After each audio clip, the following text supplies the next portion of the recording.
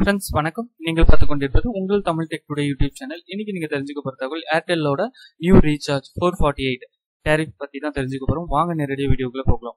நமக்கு நல்லாவே தெரியும் ஏர்டெல் ஜியோவோட போட்டி பயங்கரமா போயிட்டு இருக்கு. அது மட்டும் இல்லாம ஏர்டெல்லும் ஜியோவும் மாறி மாறி புது புது ரீசார்ஜ் ஆஃபர்களை கொடுத்துட்டு வராங்க. அந்த விதத்துல ஏர்டெல்லோட புது ரீசார்ஜ் 448 இந்த ரீசார்ஜ் நீங்க பண்றதுனால உங்களுக்கு 70 டேஸ் வேலிடிட்டி கிடைக்கும். அது மட்டும் இல்லாம இந்த ரீசார்ஜ்ல உங்களுக்கு daily 1 GB data plus 100 SMS ஃப்ரீயா கிடைக்கும்.